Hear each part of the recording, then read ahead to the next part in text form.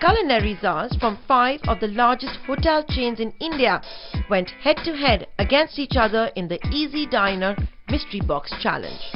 So the executive chefs and the sous chefs from the Oberoi Group, ITC Hotels, Taj Group, JW Marriott and the Intercontinental battled it out in this high-octane innovation challenge. Reputations were at stake and the pressure was high to create the best gastronomic delight.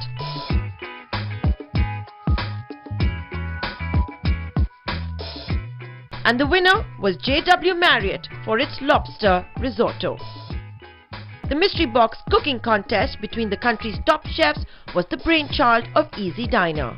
EazyDiner is an app that lets you book reservations for dining out in restaurants and hotels. It's currently present in 8 Indian cities and Dubai, has 53,000 restaurants listed and has monthly hits of more than 15 lakh. Nothing holds us back into expanding into other tertiary cities as well, which is a tier 3 or a tier 4 city, like going to the northeastern states, so to cover all the 7 states in the northeast, going to the Golden Triangle, which is Delhi, Jaipur, Agra. So yeah, that's on the expansion plans as well, and it'll nowhere slow us down in any which ways. We're looking at maybe the southeast of Asia as well for expanding into newer markets. EazyDiner also says North India was the worst hit by the Supreme Court's liquor ban within 500 meters of national highways. It resulted in F&B sales falling by over 40% in Gurgaon alone. In New Delhi, Nayantara Rai.